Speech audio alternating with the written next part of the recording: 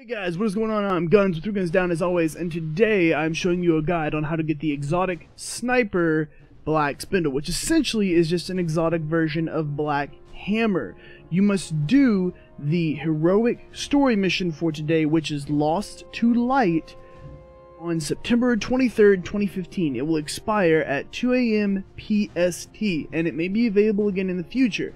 Basically, when you get to the end of it, instead of opening the door that has 3 locks, you essentially just continue on to the strike that has Tanix's ship. Inside this, you'll have a 10-minute timer, and you'll have to defeat a crap ton of Taken. And you do have to do it inside this 10-minute timer. The most stressful part is definitely towards the end, so try to cruise your way through the other parts as quickly as possible. The main strategy for the end room, who has a boss inside of it and a shit ton of ads that spawn, is to basically kill the orbs and keep them under control as much as possible, because orbs do continue to spawn until you kill the boss.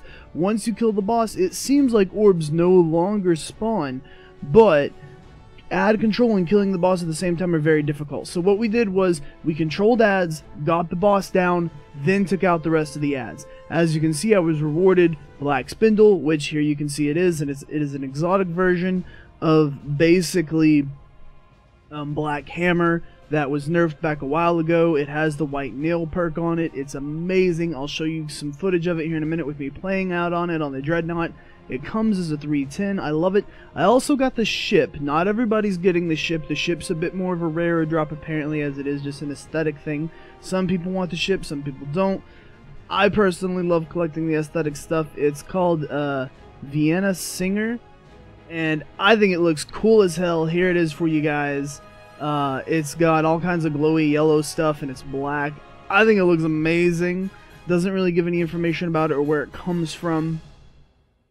Here's me playing with the sniper rifle. I wasn't really able trying to get the black or the white nail perk off. Wasn't really going for it. Just wanted to see what it sounded like and how it shot.